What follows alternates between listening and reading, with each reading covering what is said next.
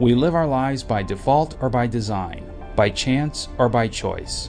The answer to absolutely everything explores the fundamental questions of what's required to live an abundant and fulfilling life.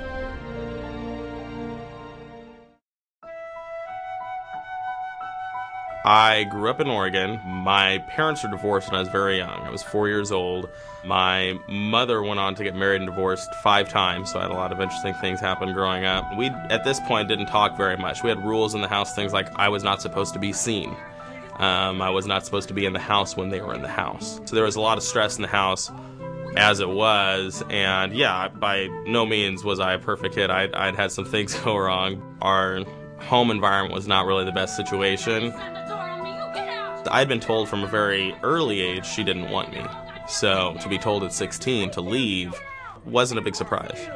And I saved up as much money as I could and packed up my things into the backseat of my car and my trunk and moved out. Spent the better part of my junior year of high school homeless, living in the backseat of my car. I made a conscious decision at that point. I am not going to allow myself to think this way anymore because I can't. That's where my focus on creating success in my life, that became my purpose, and it wasn't just for me. I would, daydream about where I was going to go, what I was going to do, and what helped me with that was I shared it with people.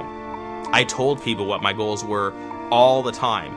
All my friends, all my teachers, people I worked with, everybody knew where I was going to go in life. I created a vision for where I was going to go in my life that was so much bigger than where I was, it allowed me to get out of where I was.